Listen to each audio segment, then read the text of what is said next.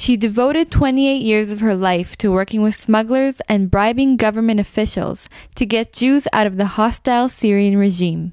And on Monday, Judy Feldkar was awarded the Presidential Medal of Honor by President Shimon Peres.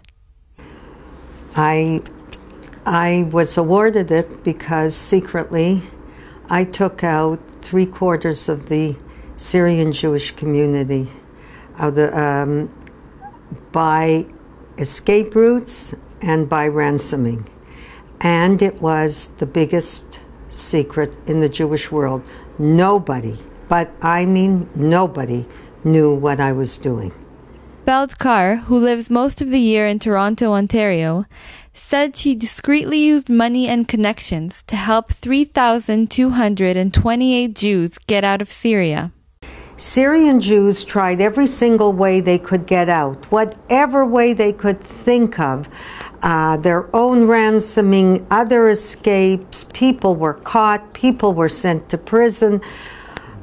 They had to find me, and I was their last resort out of the country.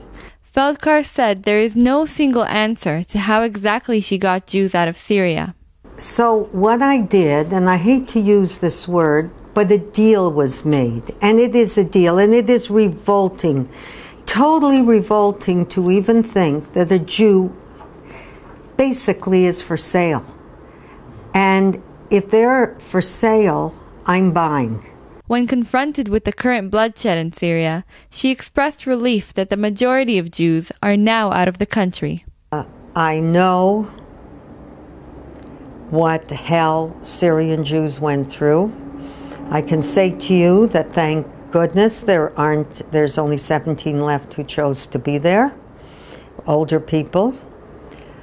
I'd hate to think what would happen from either side if there were Jews still left in Syria.